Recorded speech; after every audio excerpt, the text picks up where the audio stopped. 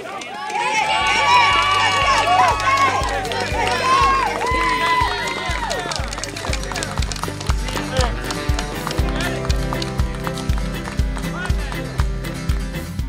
Tussey mOUnTaiNBACK race is designed to be something that both competitive and recreational level runners can have fun with. You can be on a relay team up to 8 people and run as few as 2.9 miles, or you can be on a team as small as 2 people and run as many as 28 miles in the day.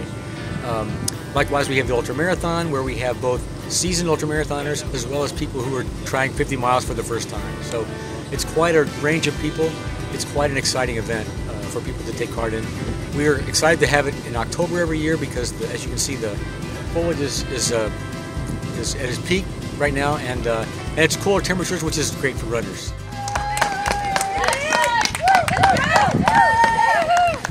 My training for both years was about maybe 5 to 8 weeks of running 70 miles per week.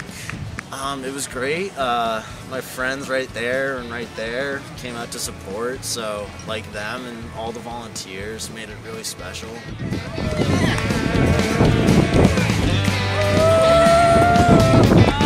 The people who are running these transition zones, they're just the best volunteers.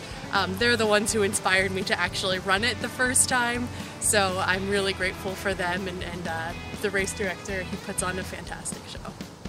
So we've been doing this for quite a few years now. We come out to support the runners and to support the causes that the race supports, and just to cheer everybody on. It's a great day. There's so much energy and enthusiasm, and we love being able to help out.